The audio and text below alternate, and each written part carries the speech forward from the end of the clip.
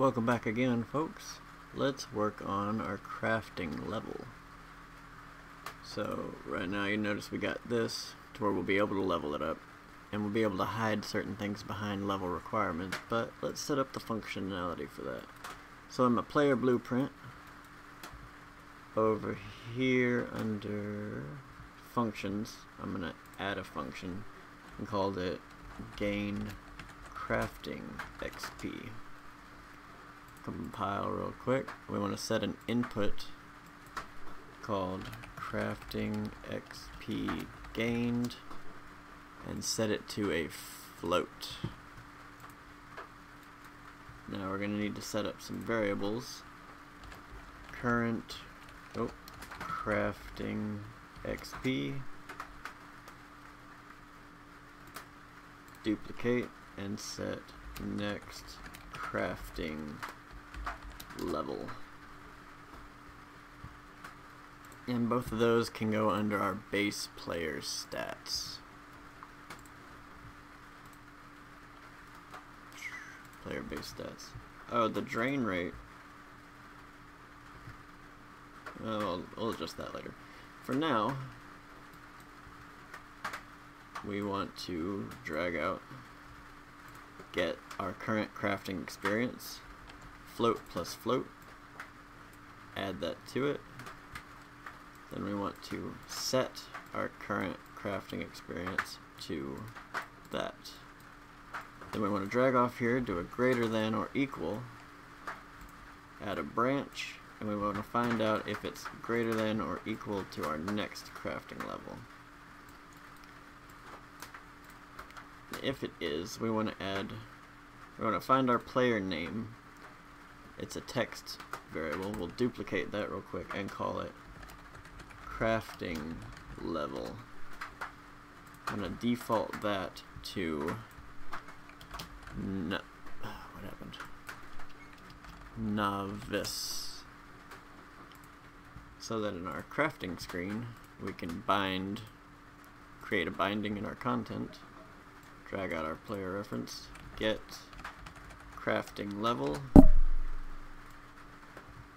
and it'll tell us what we got. So if it's greater than or equal to,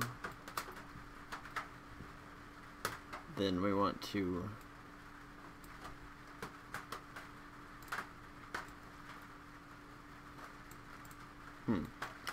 we'll just float minus float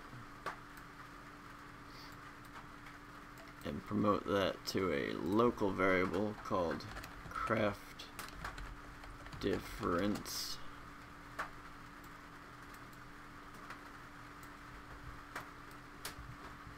Then we will set, not get, we will set our current crafting experience to that difference, set our next crafting level, get our next crafting level, do a float times float, and I'm just gonna double it. That'll work. So for our current crafting XP, we want it to be 0. Next crafting level, I'm thinking 30. Arbitrary. You can change it to whatever you like. So now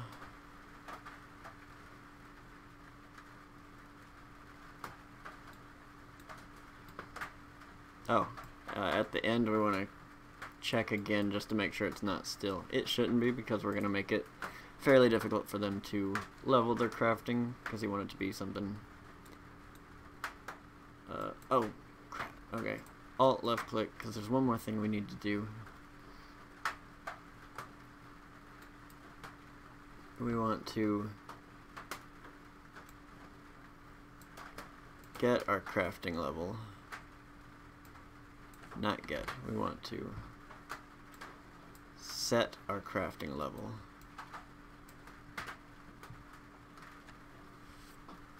Alright, we'll do one more. Call it crafting level. Like that. We'll make that an integer. and move it up to our inventory. We'll set it to default to 0 so that we can do a switch on int.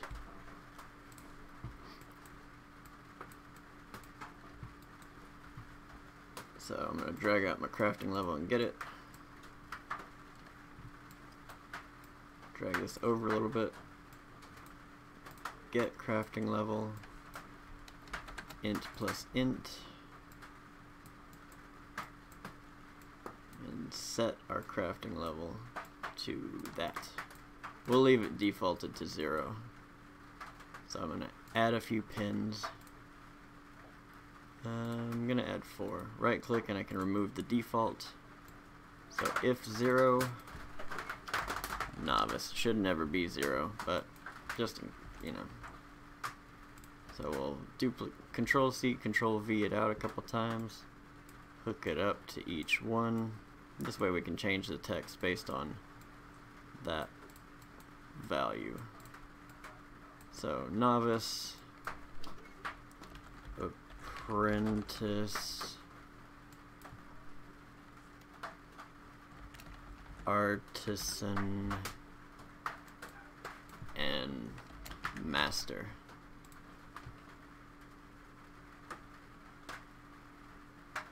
And then reroute node so we can hook all of these directly to that. And just for safety precaution's sake, I like to hook it back over into itself, just so it can continually check afterwards. Because if it's not greater, then it'll just do nothing, so it's okay to do that. Now in our crafting screen, in our event graph, we want to drag out our player reference, get our function of gain crafting experience, do that. I'm gonna just Control C, box select, Control V. You can hook these all to the same one, but I'm gonna make each one kind of give you a little bit different amount of experience.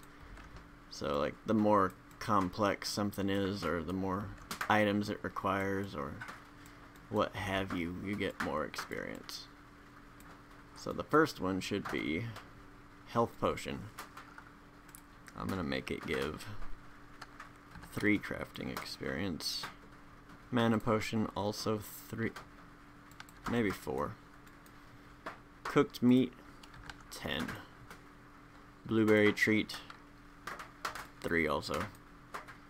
Armor kits 5. Iron ingots 10. Just arbitrary numbers just for testing purposes. So now in our crafting screen we want to go to our bar. First I want to change its color. So under appearance, fill color, and opacity, I'm going to change it to like a golden color. I don't know why, but that always makes me think of a level up bar. So under its percent, we'll bind that to our player reference. Get current crafting experience, get next crafting level, float divided by float, and hook that up.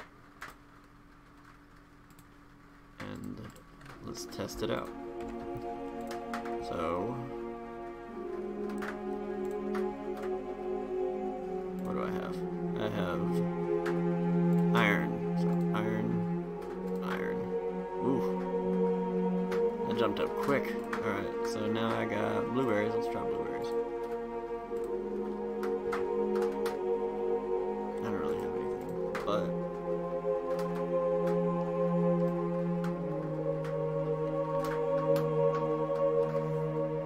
so crafting requires raw meat. Boom. Now we're an apprentice level crafter, and our bar has reset, and it should take even more to level up now. So let's just see how long these potions take.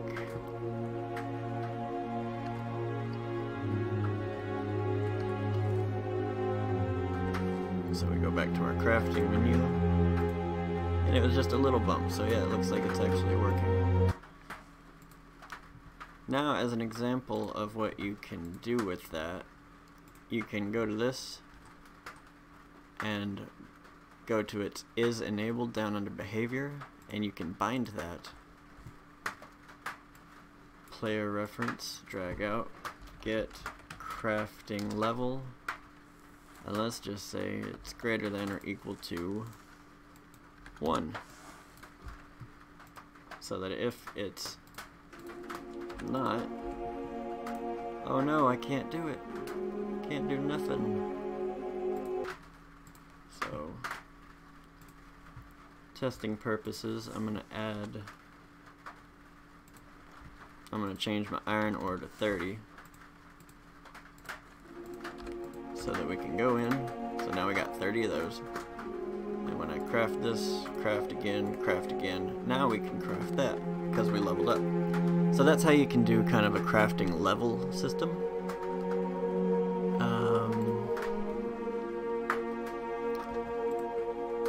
So that's pretty simple.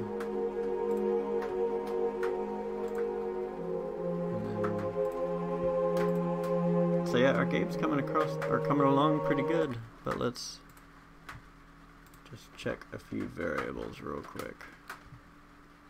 It changes, okay. Good deal. I'm actually gonna set its binding to, oh, right, let's update let's do one thing real quick. For our crafting system, I'm going to add one more variable of a boolean and call it near fire, question mark, because really you can't cook meat without being near fire. So in our crafting screen, I'm going to set that raw meat, or that cooked meats, enabled to get near fire. So what we can do now is in our, wherever you want to put props, I'm going to just do it in here. I'm going to right click, create a blueprint class of an actor, and call it fire pit, pit underscore BP.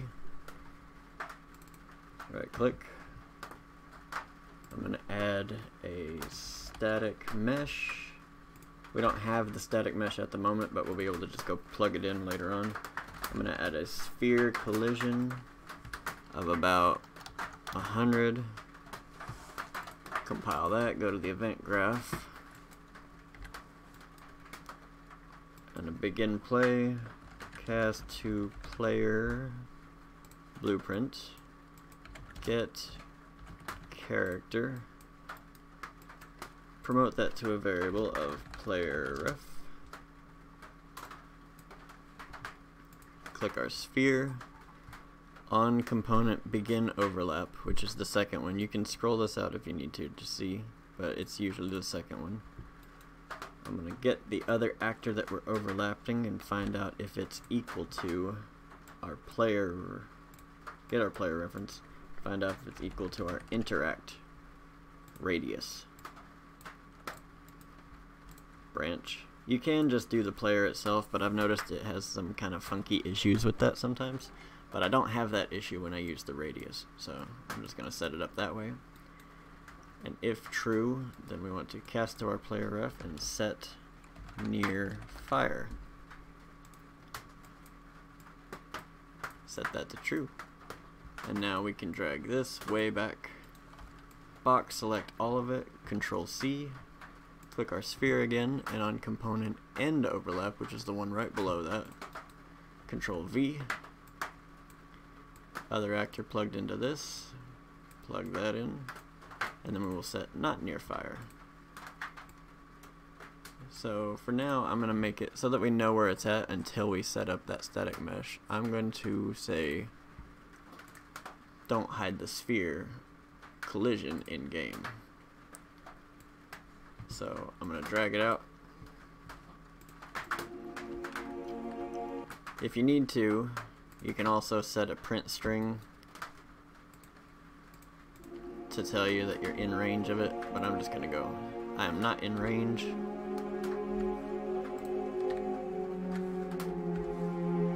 And now now I am in range. So now you can set up a fireplace so that when you're out on here, you can harvest the berries from the plants when we get that set up. But can't do nothing. Still got my raw meat. I get near that fire.